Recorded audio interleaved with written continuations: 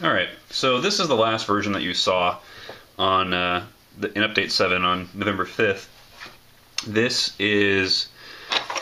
So I added alignment pins in here to both of these. I found the clearance is a little bit tight, so I loosened that up, and I made them squares instead of cylinders, little round pegs. So they're square now. So something I noticed in this one, so I had it in the gun, right? Or I had it set up, and I pulled the firing pin back.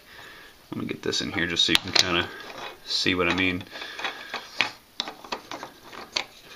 So I pulled the firing pin back. There we go. And it got hung up on something. It got hung up like way back here. And when I was wiggling around with it and finally, got it loose, it caught, or it hit the sear really hard and blew out the plastic on the top. So that is clearly not acceptable. So I was also playing around with a couple different ideas, and what I came to is that I was trying to reduce the friction for one, and I was also wanting to shore up the strength of this piece here. So here's what I did. Let me show you this version first. I tried, let me get this out of the way. I tried doing 2 shaft collars in here. So the idea is you put a shaft collar there and a shaft collar there. Let me show you.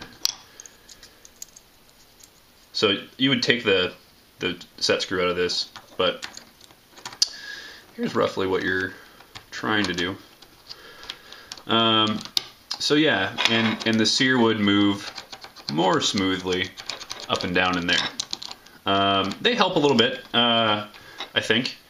I don't know if it's less friction than plastic, really. I'm not sure. But what I do like is that they make the housing much stronger. So to have the same kind of problem that this one had, you have a 1/2 inch of material, or of shaft collar, around, this whole side of the shaft collar supporting against this plastic. And this is also thicker up here than it is in this model, right? So it's a little lower. It lowers the trigger a little bit, which I think is good. So you can see there, the trigger track is, maybe 1/8 to 1/4 of an inch lower than it was before.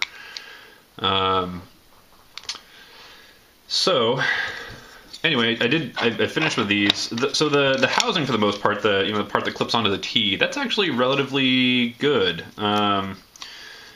I still need to find some way to get a nut in here. I'm thinking I might come up into the body of the, and this will just sit inside the T, and there'll be a little nut like tucked away down in there.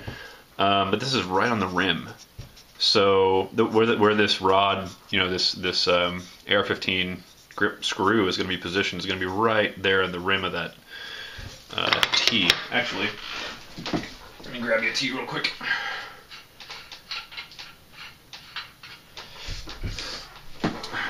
So let me show you. That's something I haven't got too much into. So yeah, that's going to dead end right into the T. So I'll have to figure out something for that. I'm going to have to push the whole thing forward, or I'm not sure. I'll get to that when I need to. In the meantime, you can make do, I'm sure. So yeah, hang on. Alright, as I was saying, so yeah, I put a shaft collar in here to support this sear, and it works really well on the top. It's not necessary on the bottom. I think it's probably adding extra friction that doesn't really need to be there.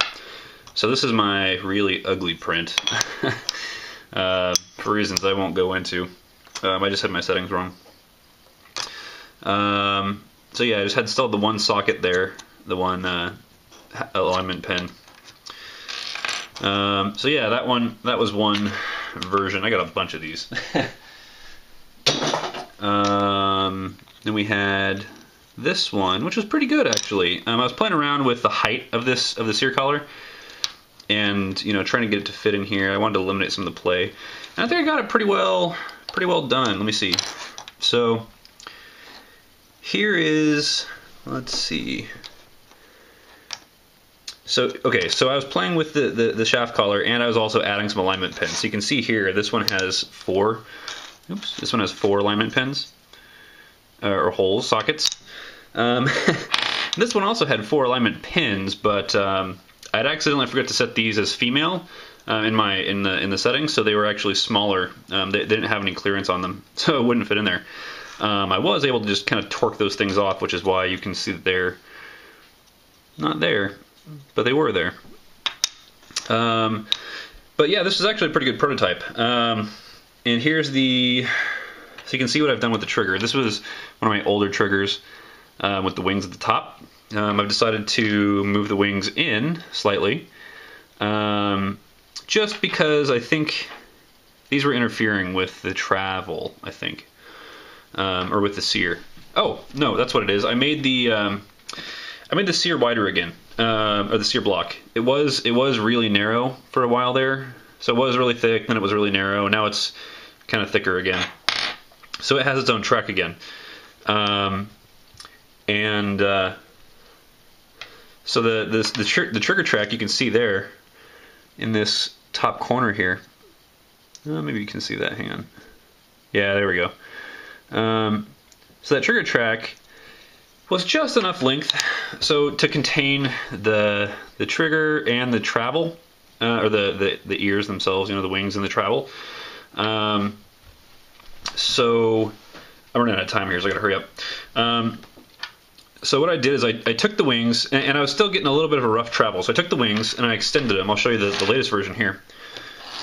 I took the wings and I extended them so that they're longer, and I think that's going to make the trigger more robust and not want to wobble around as much.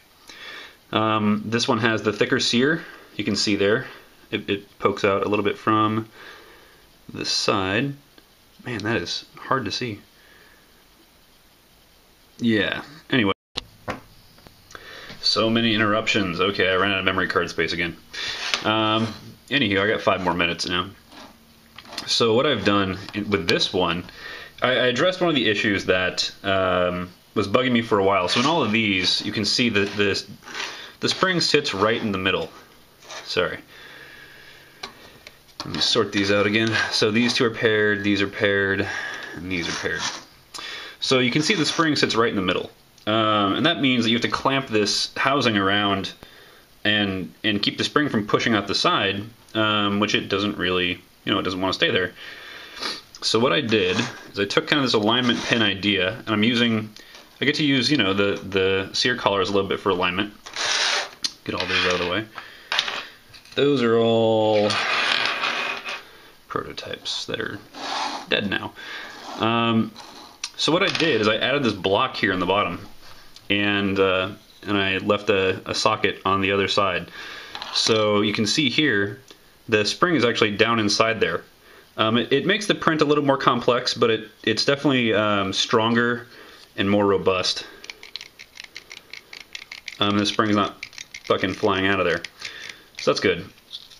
I also extended the trigger track, or the wing track. Hollowed this out, added alignment pins here. So this actually goes together kind of snugly. See if I can get it to go here. So you can see that lines up. There we go. But it's not trying to push apart anymore.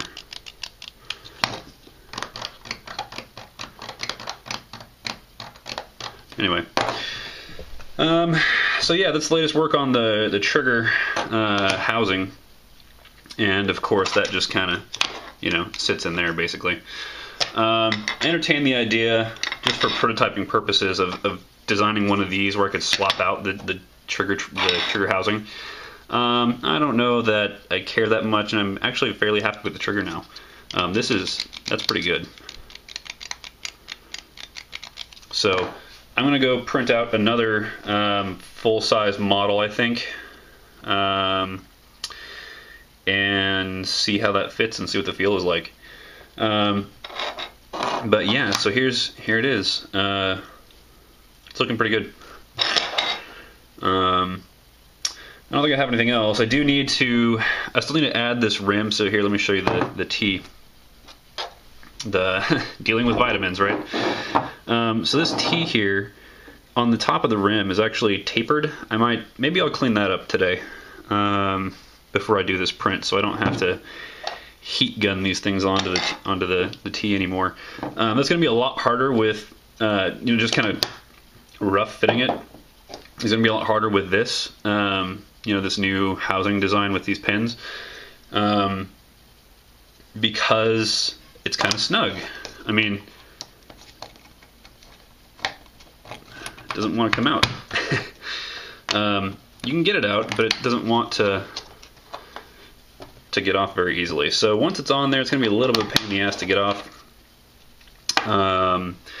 You probably saw inside. The trigger is also, kind of captured. So if you look there, see how the top of the pins kind of hold it in place. So the sear rod holds those pins down, right? And the track holds it in place. So this trigger doesn't want to go flying anymore, which is nice.